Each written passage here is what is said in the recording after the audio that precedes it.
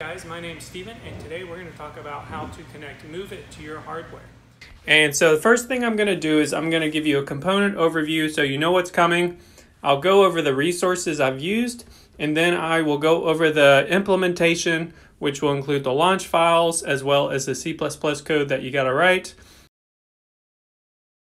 So the first thing we'll do is we'll look at these components.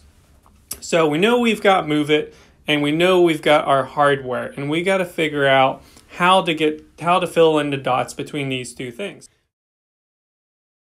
As you move these sliders, you should of course see the robot move as you expect, and you should also see that the robot stops at the joint limits described within your URDF file.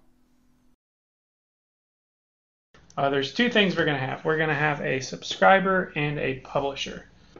So beginning with my subscriber, as usual, I'm going to just create a raw subscriber.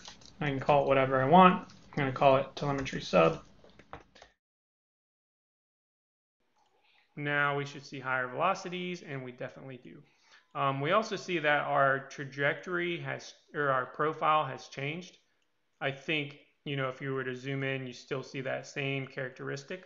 But proportional to the overall size of the velocity, it's much smaller.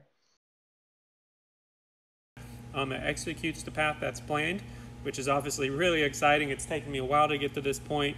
Now that I'm here, I can finally move on. I want to do some more advanced scanning, maybe using like the MoveIt servo library for real-time response, just checking out the different Cartesian planners, and hopefully I can make some pretty cool projects out of this.